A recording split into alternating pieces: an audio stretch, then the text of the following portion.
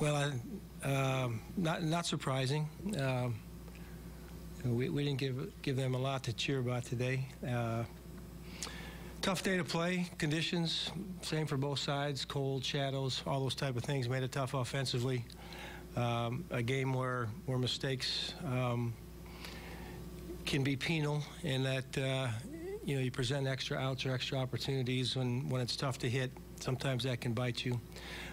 Gibby, somewhat similar to his first start, was a little bit spotty, command and behind some hitters, and they got the first run via a wild pitch, and then the next inning, we made an error to start the inning, base hit, walk, potentially had what we thought was a double play ball that wasn't hit crisply enough, so we took the out at home, which I can't argue with.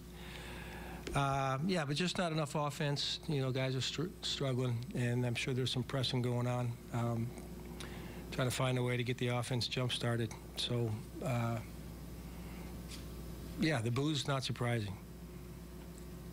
You mentioned the mistake, the error at the start of that inning. Do you think enough shadows there, maybe Joe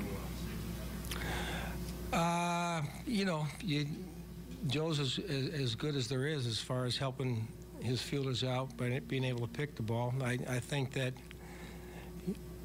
they're unpredictable. I don't think the shadows played as much a part to me as it seemed the ball kind of stayed low. It didn't really kick. And, Esky, he let it fly, and it just didn't get the carry. And Joe got a glove on it, but he couldn't hold on to it. So that's balls go in the dirt. They're not always going to be caught.